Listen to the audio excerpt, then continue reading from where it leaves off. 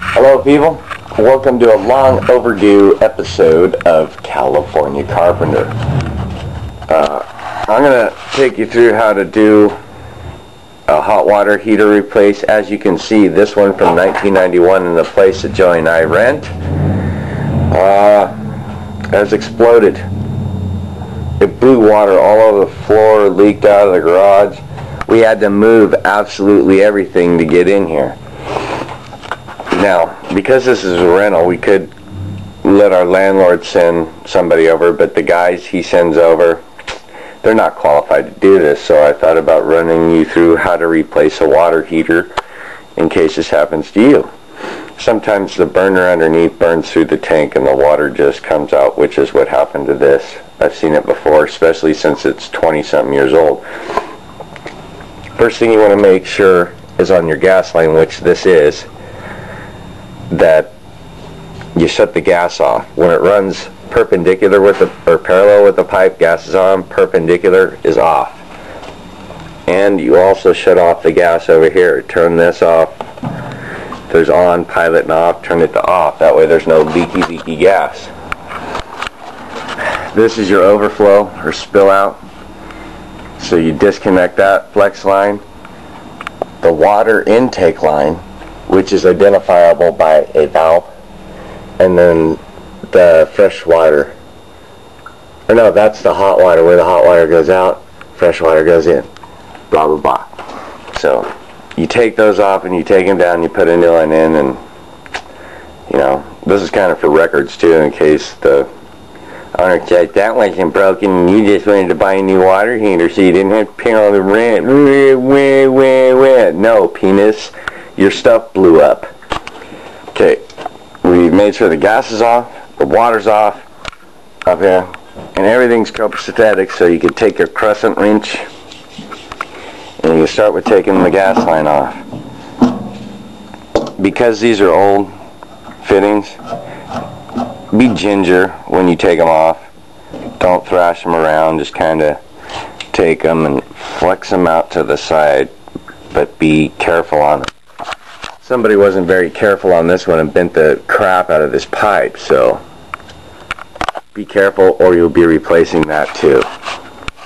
Next thing I'm going to do is take these off at the flex lines. This one here for the breather. You can tell the breather because it's got this pop-off valve.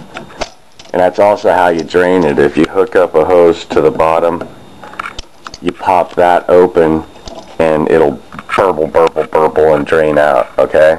Because otherwise you turn that and nothing's going to happen. And then I'm going to take these two off, the hot water out, and the cold water in. I'm going to take them off at these nuts. You also should probably measure the height of your current water heater, because if you just go down and go buy one, chances are, dude, it ain't going to fit. You got problems with bent tubes and everything else, which that's what that is. So, alright, Joey and I are back from Lowe's. Called the landlord and he decided to spring for the awesome sauce one that's got a 12-year warranty on it. And he bought all the fittings too, so we're going to install this pig. Dan is. Because Joe is going to work. Figures. And we'll get it unpackaged and I'll show you how to install it. Easy. Alright, first things first.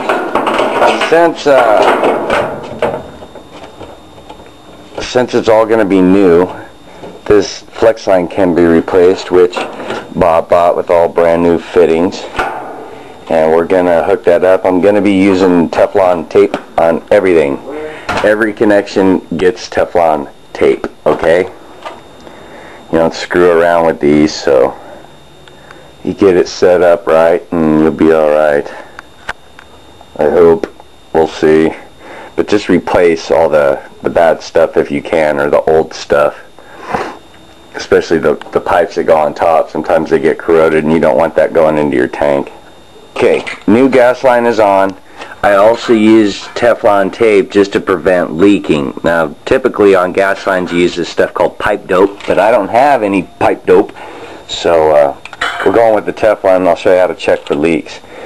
Next are the universal heat trap nipples, and they go on the top, and they have these little trap doors in the end that keeps the hot water from, you know, vaporizing, blowing out. It keeps the heat in, and it doesn't matter which end you put it in, but you want to also wrap them in the Teflon tape, which is this stuff, and insert them in the top, which I will show you in 1 second. Okay, gas line's hooked up. Pressure relief valve, relief line. I had to recycle this part. It's a little galvy tube, not a big deal. Cold water inlet. Cold water inlet is attached to the nipples. I put it on the little trap doors. And what I did, I made sure they went with the flow, so it didn't just like dam it or slow it or whatever. It says you can put them either way, but you know what? Why not just go with the flow? Get it? Anyway, I'm going to turn on the water in a second. I'm going to put the vent tube back in, but I want to make sure that doesn't leak. And speaking of leaks, checking for the gas leak. This is the soap that I use for gold tanning. I'm going to put a little soap on every little hole. Soapy water. Soapy water, soapy water, see? And then you turn it on and you watch for bubbles. Any bubbles show up? I've seen guys check these with lighters. That's stupid. Don't check gas lines with fire. That's just retarded. If you have a leak anywhere, a bubble will come up. No bubbles. And you're not going to blow anything up because you're being stupid and checking for gas leaks with a match. All it takes is to blow in there and you got a major problem. This thing has an electric start on it, which is kind of cool. You just push a button, tick, tick, tick, and it lights up. So I'm going to go turn on the water, see if any water sprays out. I shut off the main, so we'll see. Okay, main water's been turned on. I'm going to turn on here to fill the tank, see if any leaky. You can hear the water. No leaky. That is good.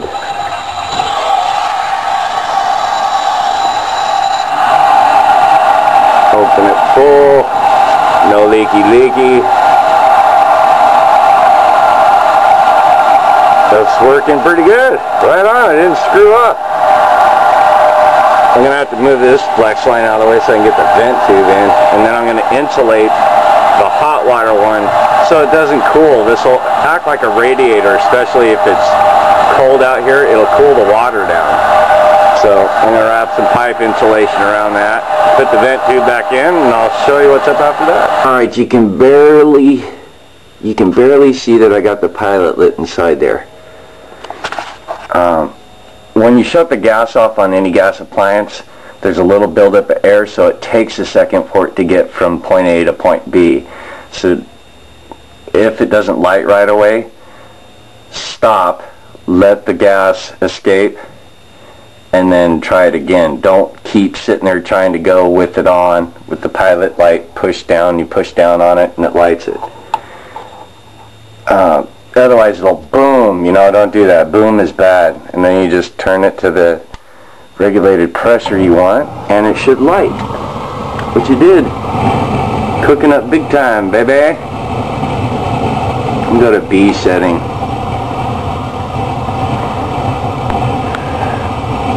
It's got a bunch of settings on it, so I need to kind of read this. It's a new kind of valve. This is your valve, gas valve assembly. This would be your pilot line, this one. Or no, burner line, pilot line, and then one of these is the hookup. This one right here is for your thermocouple, which sits next to the pilot, and it's just a little stupid rod that gets hot. Okay, got the filter skirt on the bottom. They vent from the bottom to feed the fire. If you don't put one of these on, it sucks it in, it gets stuck in the burner, clogs stuff up. You want to keep these filtered and keep these areas clean around your water heater. Oftentimes when these fail, they'll suck dirt in, and in the orifices of the burner, those little holes, they'll clog up with the dust. It also gets into the pilot, which is over here in the corner. This is dangerous stuff. I have another video about how to do a heater, which goes more into detail on how to clean them, which you have to do that on the heater every year, or you run a risk of blowing yourself up. And it'll definitely not work as good. I've got the vent tube back on. It just sits on this hat and then rides all the way up to the top.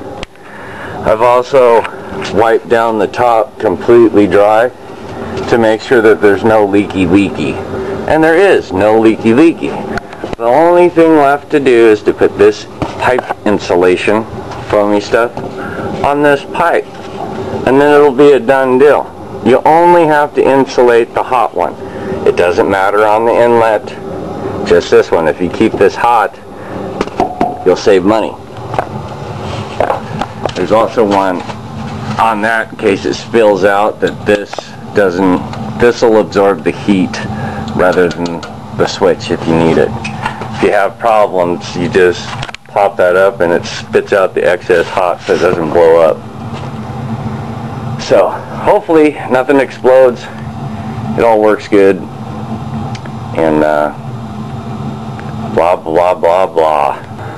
Something I forgot to mention, to be able to check the leaks on the hot water itself, because it won't tell you if it's leaking if you don't turn on the hot water. So I'm going to come over here to the shop sink and turn on the hot water, but there was a lot of air that came into the line when that drained, so all of that was air plus all the air that got into the lines.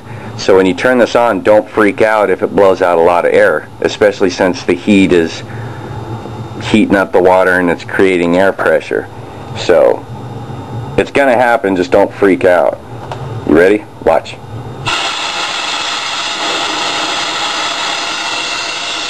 The water that's spitting out of it now is residual. Here it comes, it should come out. Spit it out. Go on, spit it out. Huh. Come on. I can feel it. It wants to. It may take a second. Came inside, turned on the hot water, flowing. It's not exactly hot yet, but there's no leaks out there, and that's what you want to do. The hot water needs to be running in order to make sure that the hot water line coming into the house isn't leaking. Alright people, still no leaks. Got everything put back. It's not all crazy sauce. And I know you think that maybe this one lost pressure and didn't work. You gotta wait. Gotta wait it out. See? It's working. And man, is that water hot.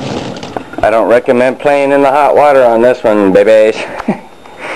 Piece of cake though. And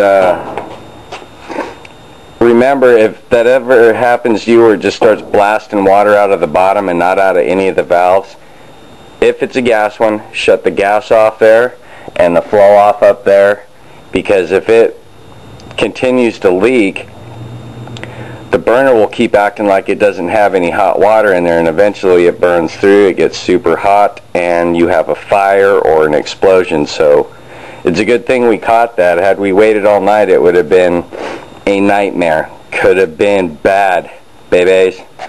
So there you have it. For California Carpenter, save your landlord $300-ish in labor. So peace out, babies.